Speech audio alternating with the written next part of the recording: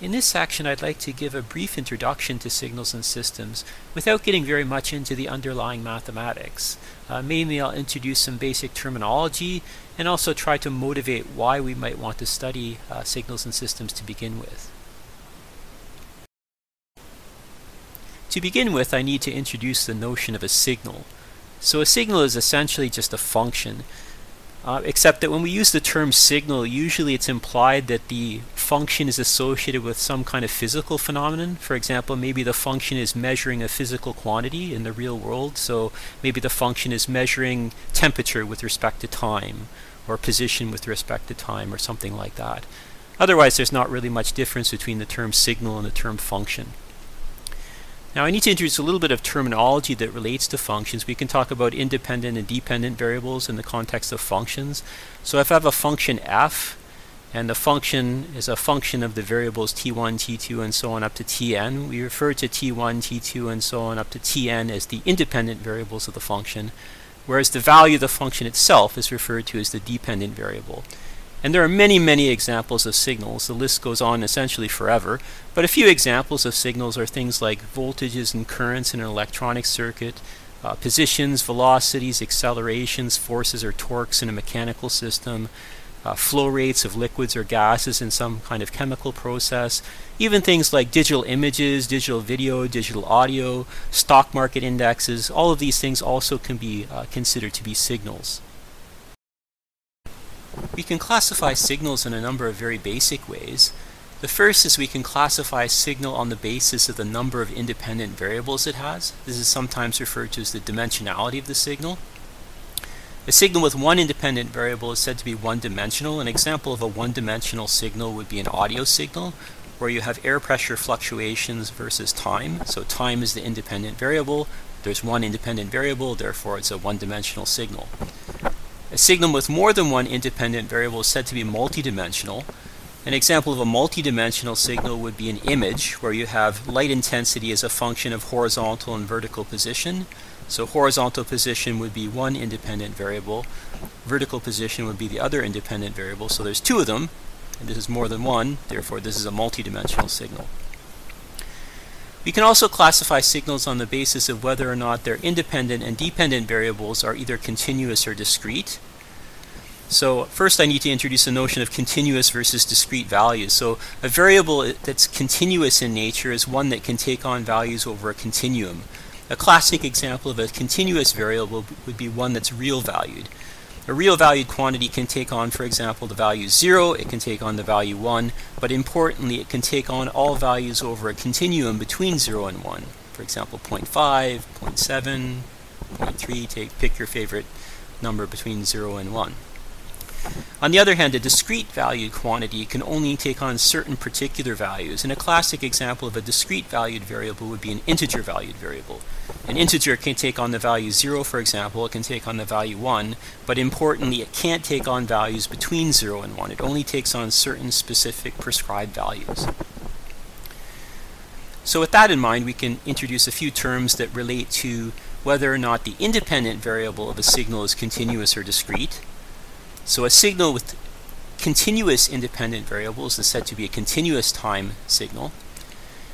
An example of this would be a voltage waveform, where the voltage waveform is essentially measuring electric potential versus time, where time is a real valued quantity. A signal with a discrete independent variable is said to be a discrete time signal. An example of this would be a stock market index, where the value of the index is the closing value of the stock market index at the end of the trading day. So it's defined only at certain particular points in time. It's a discrete time signal. You might ask, well, why do we use the word time here? Because there's nothing really that requires that the independent variable represent time, right? We could have a signal which is measuring some kind of physical phenomenon with respect to a position, like maybe you're measuring how temperature is propagating through some material. So we're measuring temperature versus position. So it's a very natural question to ask, why does this terminology use the word time? So why is it continuous time and discrete time? It's just a convention, essentially. In a lot of applications, the independent variable does represent time, so for this reason, a lot of the terminology kind of assumes the fact that time is the independent variable, and it's the terminology is sort of structured in this way. But of course the independent variable could be something other than time, but we still use the same terminology nevertheless. We can also classify signals on the basis of whether the dependent variable, in other words the value of the function itself, is continuous or discrete. So a signal with a continuous dependent variable is said to be a continuous valued function. An example of this would be a voltage waveform where electric potential, at least if you ignore quantum effects and so on, is a quantity that can vary over a continuum. And a signal with a discrete dependent variable is said to be discrete valued.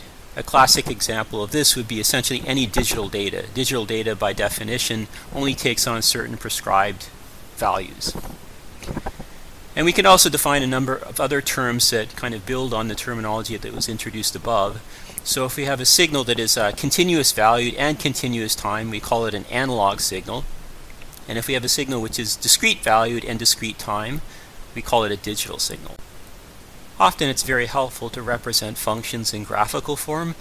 I don't really have a lot to say about this slide because I'm sure that anyone watching this video has graphed many functions in their lifetime. The only thing I want to say is with respect to discrete time signals, sometimes I've noticed that students have a tendency to want to connect the dots, and what I mean by this is when we're doing a discrete time plot of a function that looks, for example, something like this, there's a tendency for students to want to draw a line segment between this dot here and this dot here, and then connect this dot here to this dot here by a line segment and so on. But this doesn't actually make any sense if you think about it, because, for example, if I draw a line segment from this dot here at -2 to this dot here at 1, this would imply that this function is defined at all places on the continuum between -2 and -1. But by definition, this discrete time signal is only defined at the integers. So it doesn't make sense to connect the dots, because this would imply that the function is defined at places other than the integers. So if you might be so inclined to connect the dots, resist the temptation to do so, because it doesn't really make sense and it's not really correct. Next, I'd like to talk about systems. So a system is simply some entity that takes in one or more signals as input and transforms them and manipulates them in some way to produce some number of signals as outputs. In this particular picture, we have m inputs going into the system. It transforms them in some way to produce n signals coming out. And what the system does could be something very trivial, or it could be something extremely complicated, depending on the particular application. Just like in the case of signals, systems can also be classified in a number of basic ways, and we're going to look at some of these ways now. So the first way in which we can classify systems is on the basis of the number of inputs they have. So a system with one input is said to be single input. This is sometimes abbreviated by the acronym SI. A system with more than one input is said to be multiple input or multi-input, which is sometimes abbreviated with the acronym MI. We can also classify systems on the basis of the number of outputs they have. So a system with one output is said to be a single output system, abbreviated by the acronym SO. A system with more than one output is said to be a multi-output or multiple output system, which is sometimes abbreviated with the acronym MO. Also, we were introduced to a bunch of terminology earlier which relates to types of signals, how we can classify signals. And a lot of this terminology can be applied to systems to describe the types of signals that are processed by a system. So for example, terminology like one-dimensional, multi-dimensional, continuous time, discrete time, analog and digital, all of these terms which are used to describe or classify signals can also be applied to systems, meaning that these are the types of signals that these systems process. So for example, a one-dimensional system is a system that processes one-dimensional signals, or a digital system is a system that processes digital signals, and so on. So we can reuse a lot of the terminology that was introduced earlier that is used to classify signals in the context of systems as well. On this slide and the next few slides, I'd like to introduce some of the general application areas in which the mathematics of signals and systems, which we're going to be studying, can be used. So the first application area I'd like to look at is what I'd loosely refer to as signal processing systems. And on this slide, I'm going to focus on the diagram on the top half of the slide because this is the configuration which is much more prevalent in the world today. And essentially what we have here is we have some kind of analog signal that we want to process. Essentially the world we live in is analog. So we have some analog signal we want to process, but we want to process it using some discrete time device, basically a digital computer or digital electronics. So in order to do this, we have to first take our analog signal, convert it into some kind of digital or discrete time signal, then process it, and then convert it back to an analog signal when we're done. And this essentially embodies the processes of sampling and interpolation, which we'll look at later in the course. Maybe to give a little bit more concrete interpretation of this diagram, let's actually consider a particular example. Suppose you have a microphone and you want to speak into the microphone and apply some kind of audio effects to your voice, maybe add echo or something like that. In this particular application, your voice, which is being, essentially captured by a microphone, is an analog signal. It's essentially a voltage that's induced in some microphone. So we're going to take that signal and we're going to convert it into a discrete time signal, which is a sequence of numbers. This is done by a continuous to discrete time converter. This is essentially embodying the process of sampling. Then we take our sequence of samples that we receive, which is just a sequence of numbers, a discrete time signal, and we process it using our digital electronics or digital computer, which is this discrete time system here. And then this will produce some output, which is in the form of a discrete time signal. It's just a sequence of numbers, which we then need to convert back to an analog signal. So we feed this through a discrete to continuous time converter, which is essentially performing an interpolation sort of process to produce an analog signal. And then this would be something that we could play on our headset or a speaker. It's our voice with whatever effect we've just applied to it by the discrete time system in the middle of this block diagram. So just a simple example, but to give you a general idea of what I mean by signal processing systems. The next application I'd like to consider is communication systems. So in communication systems, the basic problem that we're dealing with is we have some message signal or information that we want to convey from one point in space to another point in space, where these 2 points in space may be separated by meters, tens of meters, kilometers, tens of kilometers, hundreds of kilometers, even trillions of kilometers in deep space applications. But in all cases, the basic idea is the same. You're trying to get a message, some information from one point in space to another point in space. To make the example a little bit more concrete, I'm going to go through this for the case of a radio broadcast. So in this case, the message signal, the information to be sent, is just the voice of the broadcaster. So in this particular application, we don't really want the broadcaster just to scream really loud so everyone can hear.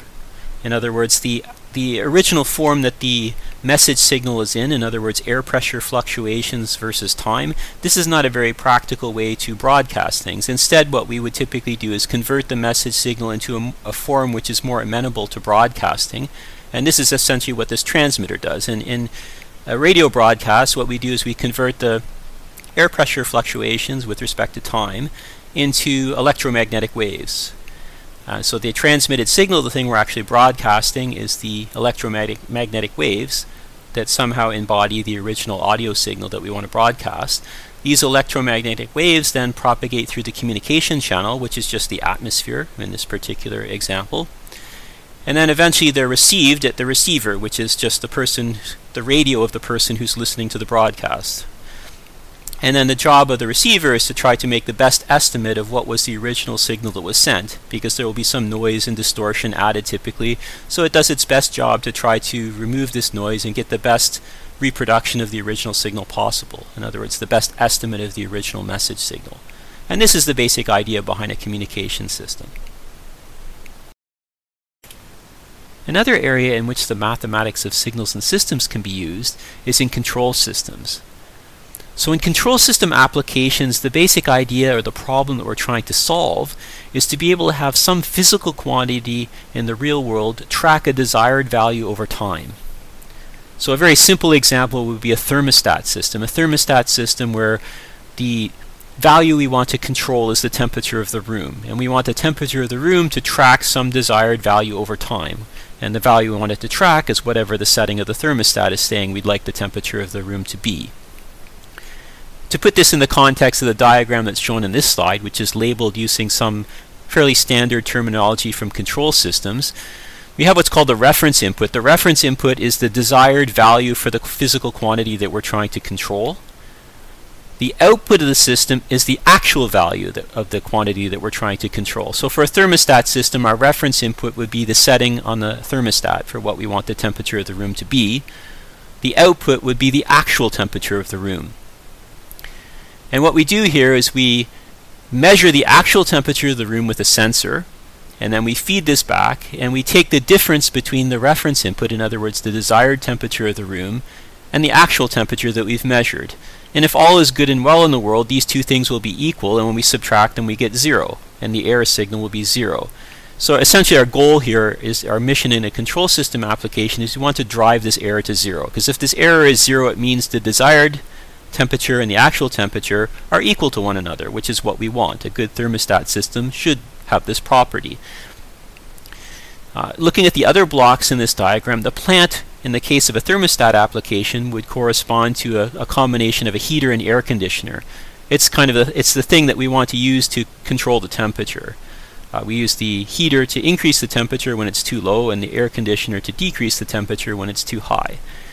And the last block that we have here, the controller, this is the thing often as engineers that we need to design. It's the thing that looks at this error signal and decides based on whether the temperature is too high or too low, and by how much is it too high and by how much is it too low, it decides how much should I turn on the air conditioner or how much should I turn on the heater and so on, in order to try to drive this error to 0. In other words, to try to make the actual temperature more closely track the desired temperature.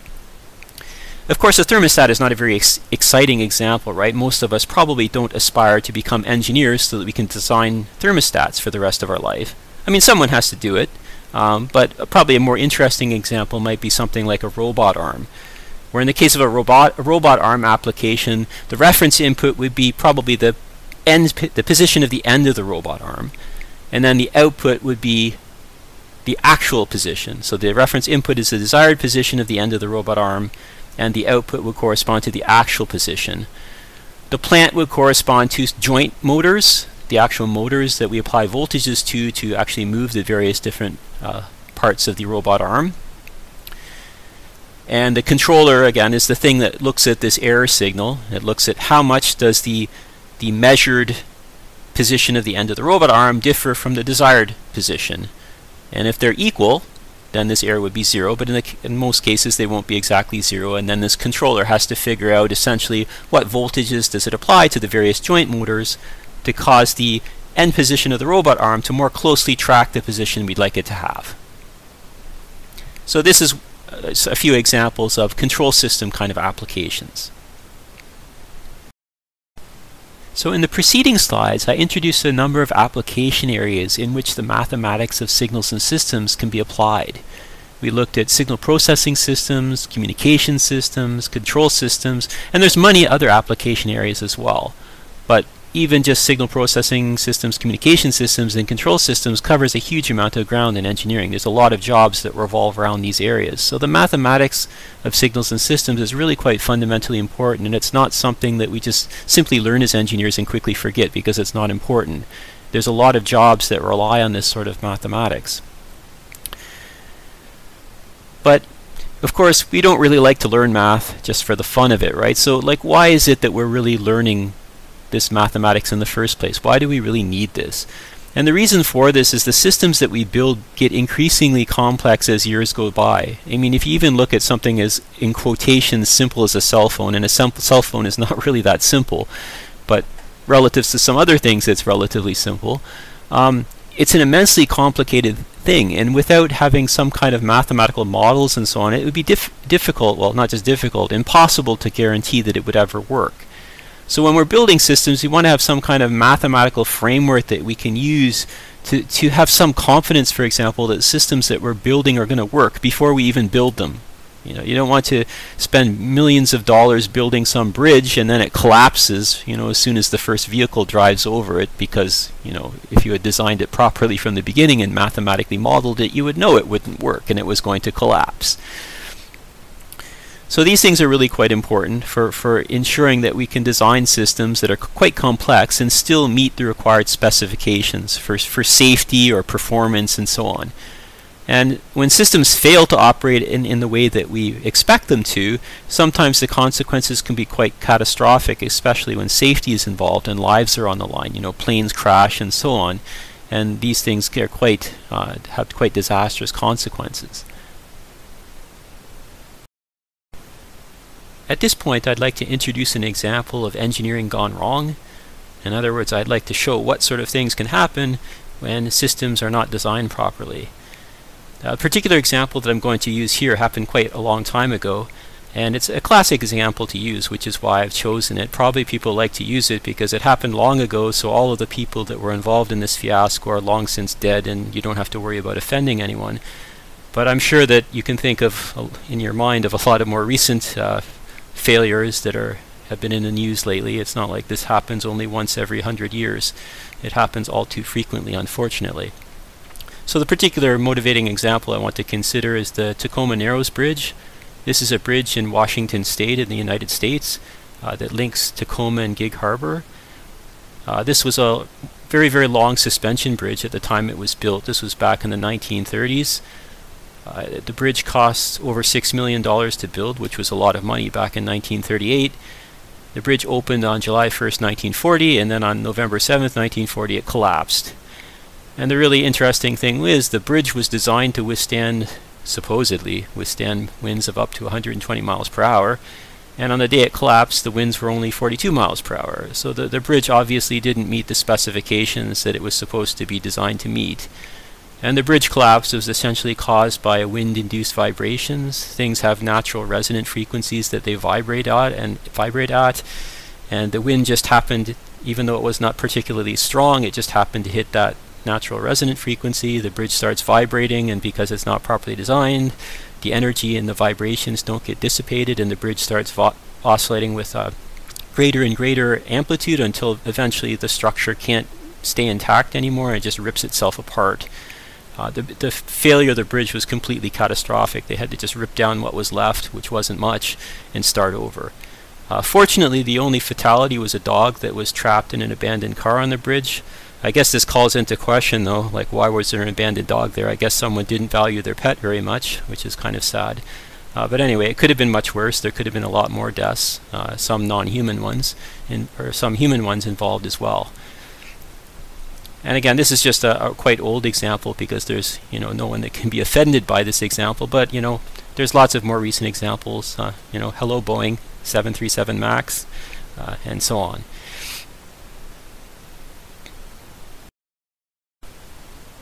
On this slide, you can imagine that there's a picture of a bridge collapsing. Simply for copyright reasons, I don't want to include an actual image.